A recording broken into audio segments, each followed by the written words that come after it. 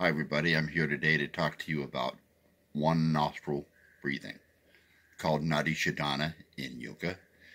And what it's based upon is the discovery that we humans having 12 meridians, 6 pairs of yin and yang meridians in our bodies, at 2-hour intervals throughout the day are the intensity of the chi in different parts of the body changes. And probably one of the best examples you can see from this chart, this is called the Taoist clock. And it's 24 hours, 12 meridians. And you can look at the heart, for example, from 11 to about 1 in the afternoon is the time for the heart, when the chi is the most intense. Now, this is useful information because if you ever find that you are cold or hot at a certain time of day, or if you feel listless or jittery at a different time of day, it could be because your chi is out of balance.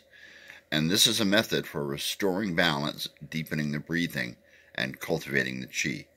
So this is going to be available on my web channel as a PDF file. I'm going to set this aside now and explain how this works. Now, normally when this is done, people use a hand mudra like this. Looks like a Vulcan salute.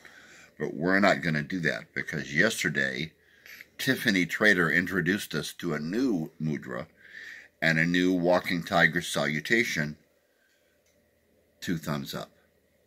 And all we need to do this is 12 times for the 12 meridians.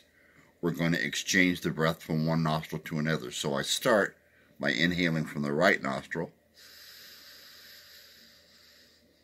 close, and then exhale. Then inhale, close, and exhale. Inhale, exhale.